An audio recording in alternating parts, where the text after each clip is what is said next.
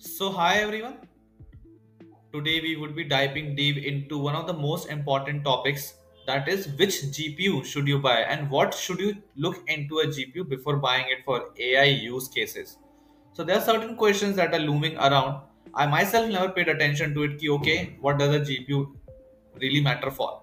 Now, when I was looking for the hardware aspects of my new laptop that I bought for generative AI, there are certain things that came to my mind and I thought of writing this out.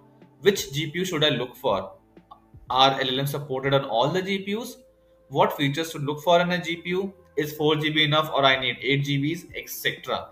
So this was all my queries, and recently then I deep dived into, and this blog I'm trying to explain you what are the different aspects you should look into. So the most important one is the CUDA and the tensor cores. So understanding the CUDA cores is that these are processors for handling complex calculations in for gaming, rendering, etc. So basically, CUDA cores can be taken as the core of your GPU. More CUDA cores generally mean better performance in gaming, rendering, and AI workloads. Right? So looking for a high CUDA core count is better.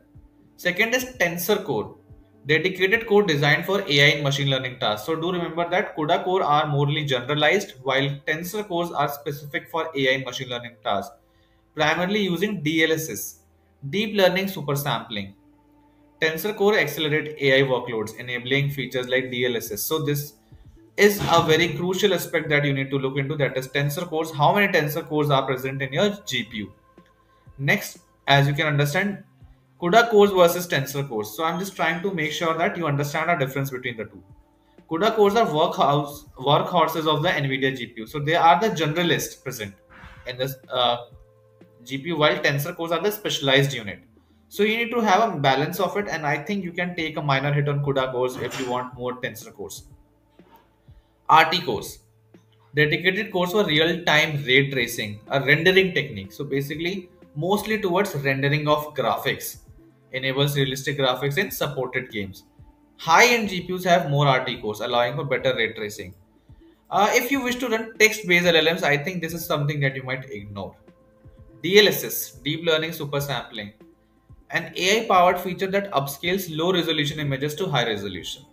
Again, not much useful if you're going to run just LLMs or do some RAG stuff, right? It boosts frame rates with significant sacrificing visual quality. What is ray tracing? So these are all concepts that are related to GPU. It is a rendering technique that simulates realistic lighting, shadows, and reflection. It enhances visual fidelity in supported games. So it's again a feature more for gaming. VRAM, that is video RAM, memory dedicated to storing textures, frames, and other graphical data. More VRAMs allows for higher resolution, better texture quality, and smoother performance. Clock speed, I think this is something that you might have heard of. Speed at which the GPU cores operate. High clock speed means better performance, no doubt about it.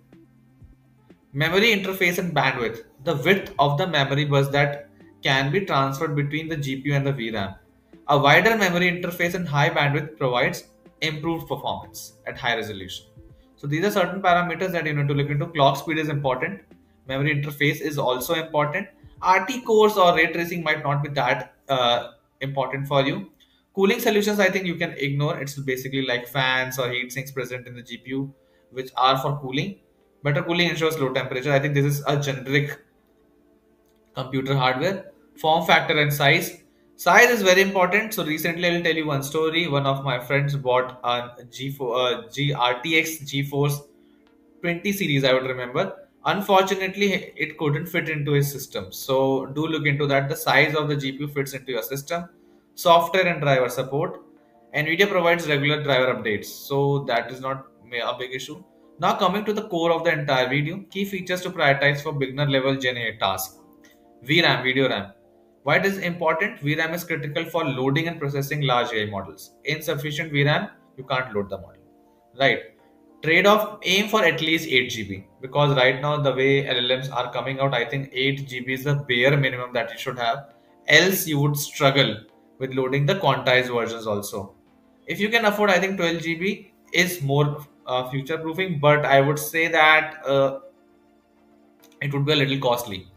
Tensor cores, as we already understood, it's very important. The course for AI and deep learning, and you can't have a trade-off on that. Choose a GPU with Tensor Core, RTX 20 series or newer. Don't take GPUs that have a Tensor Core. Before this, there was a series of NVIDIA GeForce, I think the 10 series, which doesn't support LLM. So do remember this as well. CUDA cores handle the general task. Look for a GPU with a decent number of CUDA cores, right? Because it's the general how the general working of a GPU is done by CUDA. So this is something that you can't take a hit. Memory bandwidth, as I already told you, higher memory bandwidth allows faster data transfer, improving performance. Price to performance ratio, I think you might be knowing that GPUs are very costly. So mid-range GPUs like RTX 30 series or RTX 40 series should be your go-to solution. If you can't afford that also, I think the 20 series can get started off with. What to avoid? I think this is very important. GPUs with less than 8 GB VRAM. Trust me, if you're going for a generative AI solution specifically, don't go anything less than 8 GB. GPUs without tensor cores, don't go for that too. You won't be able to run most of the state of the art models. Overpaying for high end GPUs, I think I would suggest you don't pay for top tier GPUs. Like, for example, RTX 50 series has just now came in, you might not require it. So, you can start off with the low budget GPUs first. So this was our summarization of what to look into a GPU for AI solutions. Choosing the right GPU is very important, else you might not be able to do local inferencing. Right. Some of the summarization I would say is that have at least 8 GB. Look for the RTX 30 or 40 series. Avoid older GPUs without tensor cores or insufficient VRAM.